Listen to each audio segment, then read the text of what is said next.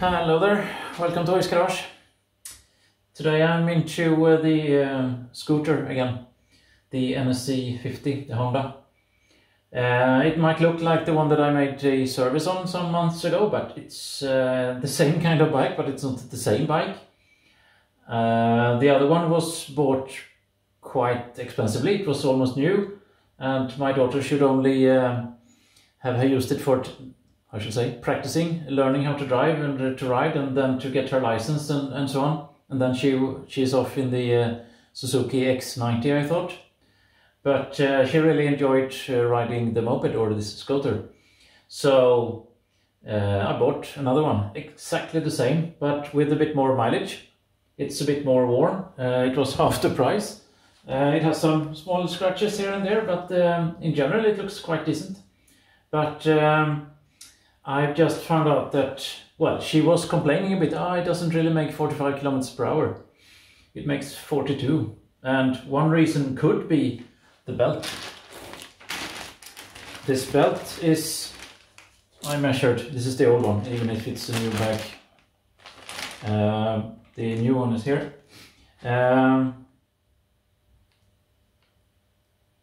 Just below 18 millimeters, and I called Honda, a Honda workshop or a Honda mechanic, and he said that it shouldn't be narrower than 18 millimeters, then it's due. So it's due, and I bought a new one.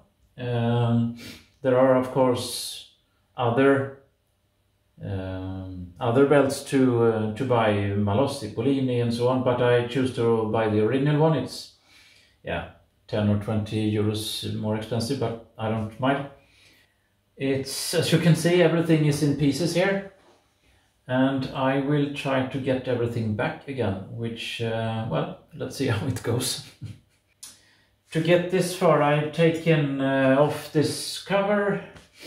Well, first there's this little plastic thing that leads air into this transmission cover, but I will show you all the way until everything is done again. Now, at this point in time where I have squeezed like this, I have pushed this there's a spring here, so this rear end of the transmission is just spring loaded, and as the variator compresses itself when the weights inside here move and pushes this wheel that way, so it gets narrower, then this one climbs with a larger diameter, and the force of this kind of forces these discs to go apart instead, and there's a spring here that pushes them back when the speed slows down. And here's also the clutch. You can see 3 small shoes, or whatever you should call it. Now this thing should of course go back onto this shaft, and I've covered it because it's a bearing surface, or several bearing surfaces maybe, but the main one is in there, and there is a, now one shouldn't put grease on these of course, so there is a bearing, roller bearing in there, and one doesn't want to get a single little gram of dirt in there, then you will ruin the bearing. So it looks reasonably greased, but I've been wiping off a bit also there, so I will just put on a slight amount of grease on it. Bearing grease, high load even, should be okay. Just a little bit on the shaft, nothing much.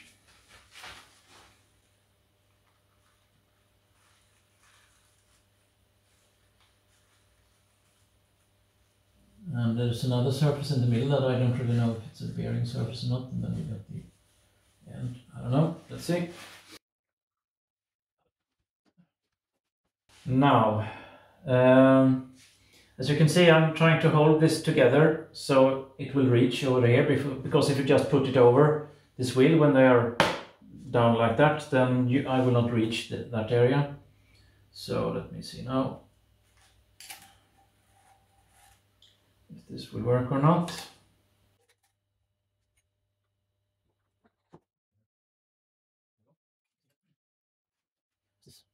Is this sufficient to get it in place? Because you have to be able to, one has to be able to get this thing all the way in, or yeah, to really see it here.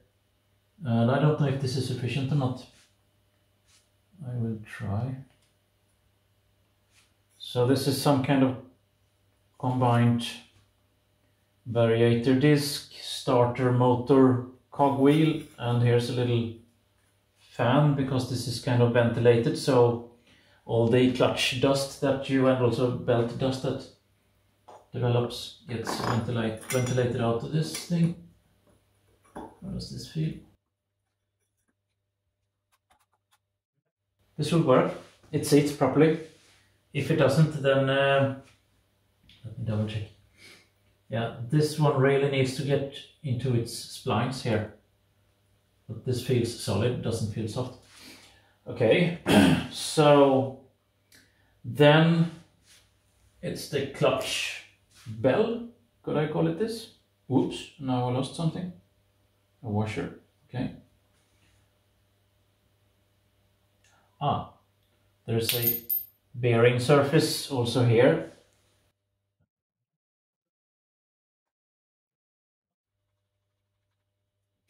And then there's a little washer or something, almost like a little tube, and it's not symmetrical, so it has to sit with its larger diameter inwards.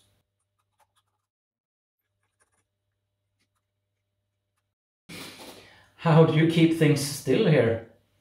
Everything rotates. I mean, here this rotates the rear wheel, nothing stops it. Okay, could I brake maybe? Maybe.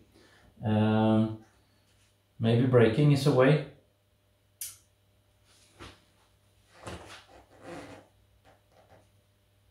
Yeah, but you're loading up the transmission then. Here I consulted the Honda mechanic, and he said, yeah, you can just use an air gun or air wrench that just knocks the nut out of position. Okay, fine, I could use that. I've seen some other warnings on in other areas or on other mopeds that you might damage something in the engine if you use that. Maybe that depends on how hard it hits or something. So I decided to make a little lock tool instead, like this. I just, you know, put a piece of paper there and put a pen on the paper and, you know, made a little thing. So let me see now. I will try to lock it.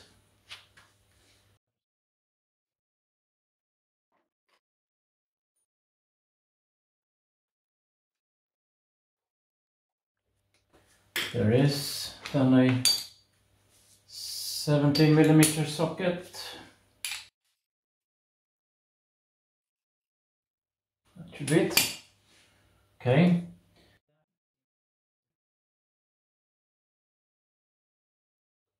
There we go.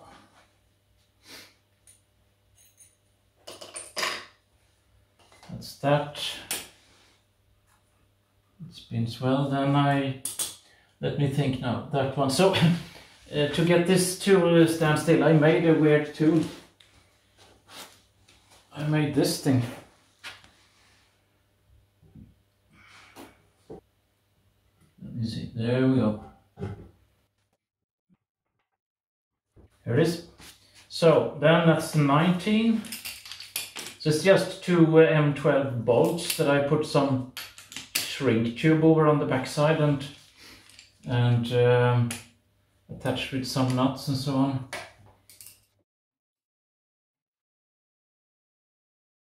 Yes, there we go. So that one is in place.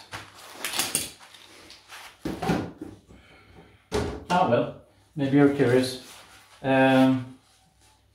Two M12 bolts protruding a bit, and this one, how wide is that one? 33, 34 millimeters of wood, and I could hear when I was disengaging the nut that this one was almost cracking, so nothing thinner than this, I would say. Ah, well. Then let's cut this thing away. There we go. Now, will this thing rotate properly? I hope so. Tightened, tightened. What else then? Old belt will not be used anymore. I noted, well, as you can see, the gasket is a bit damaged. Why is there a gasket there? Well, it's of course not so good if there's water seeping down there and the gasket on this cover is partly here. I have not bothered to buy a new one, but I think that someone has been playing around there in the past, trying to get it in position without a gasket, because someone has damaged the gasket, I think. I don't know what they've been doing here. Maybe some teenagers curious on how to get things going quicker. Maybe they've had a high-speed variator on this bike in the past, who knows. Anyhow, someone has forgotten or ignored the gasket, and one can see small scratch marks on the inside here. Here you can see. So the gasket really should be there, not just to seal, but also to keep it in the right position. It's partly loose in some areas, and I do not have a new one, so I will try to put some sealant on there instead. So, a bit of engine sealant. I will, what's it called that? Universal sealing, 300 degrees Celsius or centigrade. I think this one should be okay. I will just put that where there are small damages to the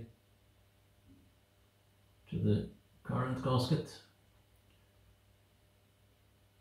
It might also work as a bit of a glue or something. And where else?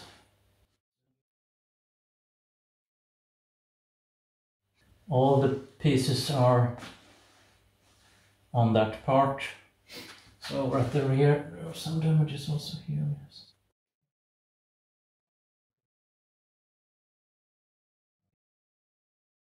Right. At every little damage, there is now a bit of extra sealant. Then this is a shaft that goes into a bearing there, but it's of course good to check that there's no debris on that one also, and that it's, I don't know, seems to need a bit of lubrication. Shouldn't need that, but anyhow. Now there should of course be guiding cylinders here, and they are still in place. Keep that one down a bit. And this one, the starter, it's important to make sure that the starter isn't out of position also.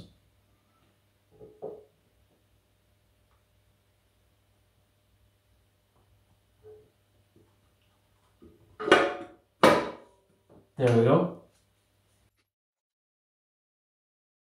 Now it's just a lot of small screws to install. Here's the wrench. 8mm socket for all these ones. One is like, well, that one is long of course, but there's one that's a bit longer, and I put an extra washer here because it looked like it needed that. And that one goes here where there's this cable, where this cable attaches, or this holder for the cable is. So, let's see. Good. Then it's just work.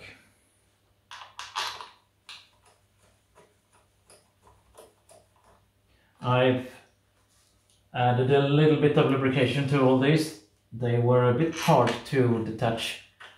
Looks like they, or felt like they were kind of getting almost stuck by corrosion or oxidation or something like that.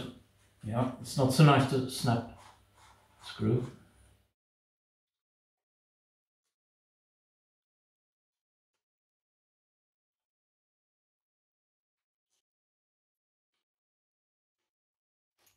There we go. Then just tightening them all a bit at a time, I would say, and the crosswise I think I would recommend going from the inside and out. And then again to the right torque. They are not all that big, but that feels right.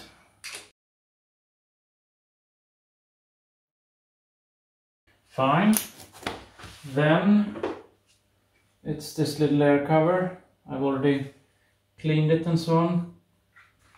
So it goes. Is there something that can go wrong? No. It's a bit of a tight fit, but it goes in there. There we go.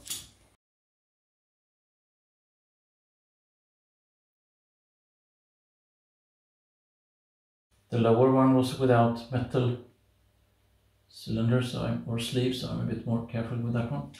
But that one you can tighten really hard. Alright, well, this should be it, I hope. Let's see if it goes.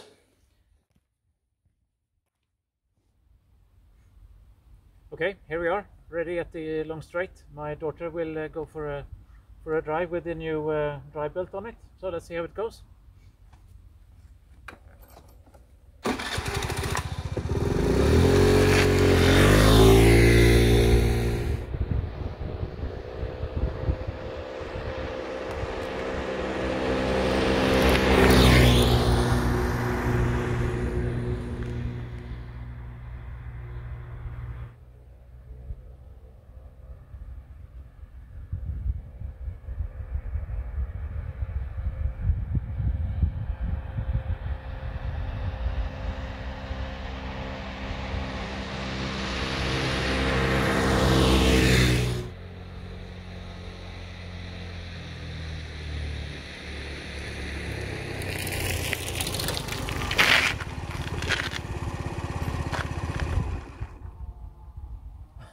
All right, 46 kilometers per hour, 4 kilometers quicker than with the old belt. We are very happy. Thanks, that's all from Hoist Garage today. Take care, bye bye.